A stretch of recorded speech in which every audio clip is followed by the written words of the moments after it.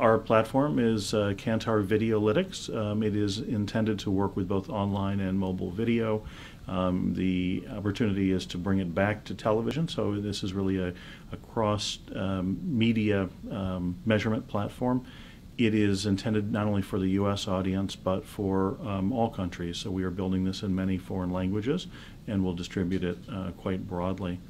The platform itself starts from the very beginning to say, when you go to onboard programs or ads, either one, doesn't matter, we're trying to measure frame by frame, second by second, absolutely everything that's going on in that video, and to understand the distribution of it, the consumption of it, the effectiveness, so both online and offline.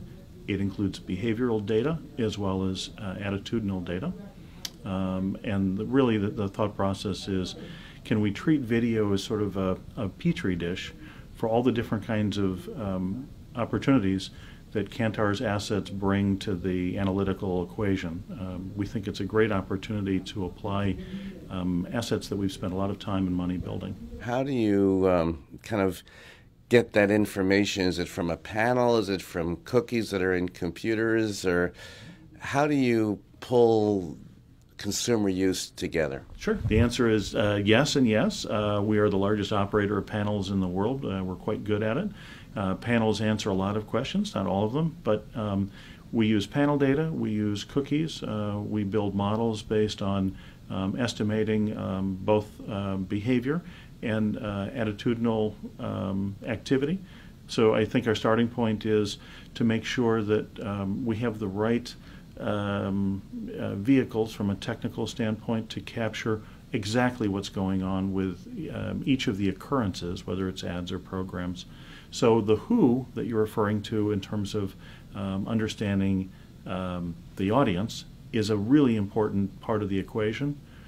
But we think that in our announcement of our partnership with Envato is an example, that the idea of being able to really do a better job at capturing the occurrences, particularly in the case of video, where you have this viral in the wild aspect. It's not only who was the intended audience, where did you originally place your video, but what happened subsequently.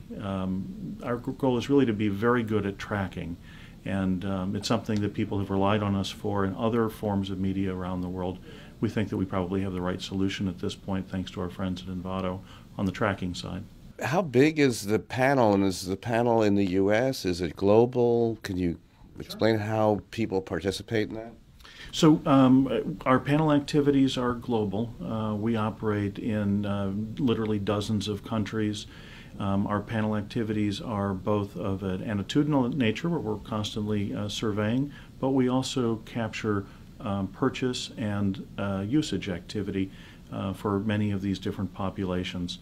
The panels themselves are quite large. You could say that there's a Kantar panel, but in truth we have very, very deep information that's available by segment. So for example, whether it's physicians or mothers with young children, very different kinds of panels, but essentially it rolls up into a very large business for us, and it's very actively used by the world's biggest brands.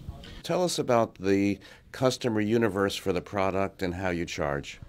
Our customer base for Kantar Videolytics is going to be advertisers, marketers, media companies, and content creators and content distributors. There may be academics that are also interested. So I think it will be a very large cross-section of our current client base. A little bit different than some of our other businesses at WPP. Kantar Videolytics is really an enabling platform to allow both WPP and non-WPP companies to be able to have this as sort of something that powers their own solutions. So I think that what you'll see is quite a few different products and services, our own and others, where you may see a reference to Kantar Videolytics.